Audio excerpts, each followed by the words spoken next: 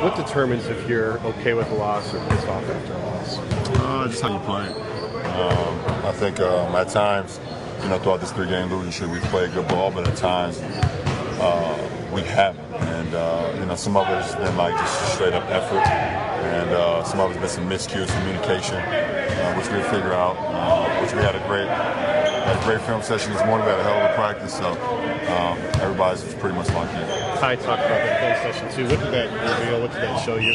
We're not playing hard enough. We're not doing the things that need to be done to win, and it's obviously it's more microscopic in a loss. You see it more often when you lose, but it's probably what's happening while we were winning as well. So we just got to clean some things up. And I think today we did that. What's it like, even for someone as accomplished as you, to be in a film room and see that on? Well, I mean, it's just you got to get better, and we can never take it for granted the opportunity we had to play this game, and we can't cheat each other, and watching that film session, we felt like we cheated each other, and that's something we never want to do, especially for our brothers. How hard is it coming off a championship though, because you've been to the mountaintop, now to start it all over again? Is this part of that process? Well, the process is what should strive you. I mean, for me, it's part of my motivation is the process, and every day you have to work it. Like I said, last year we had an unbelievable accomplishment, but that's in the past now, and you have to be able to motivate yourself. For me, I've been in this position before, twice, coming off championships 3 times now. So you got to be able to motivate yourself going into that following season. Some of the defensive numbers really plummeted after the Detroit win when you had like 5 days off. Did guys lose some momentum or their edge a little bit with so much time off between games? Well, I hate when there's that much time off, personally, especially throughout the season.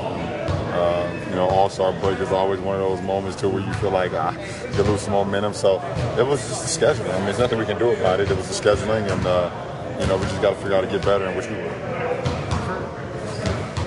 For the players, how is it affecting you guys, what you're doing each game, not having that traditional backup point?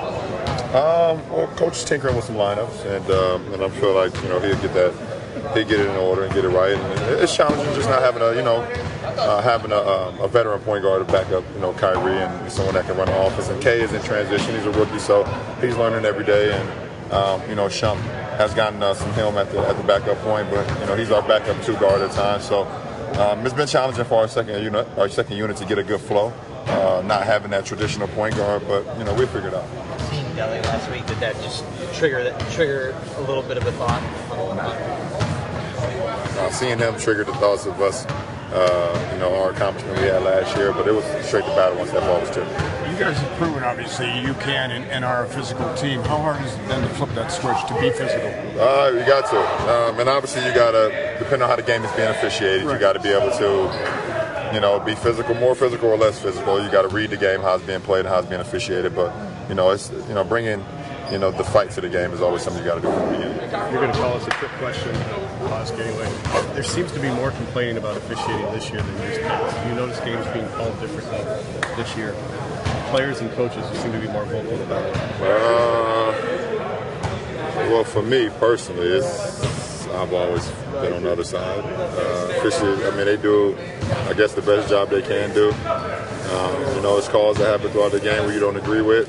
But there's also calls that you agree with as well. I'm not a big officiating guy. You go out and dictate how you want the game to be played. They miss calls, but they also make great calls too. So I do not know how to go to the line at all though last game. Thank you.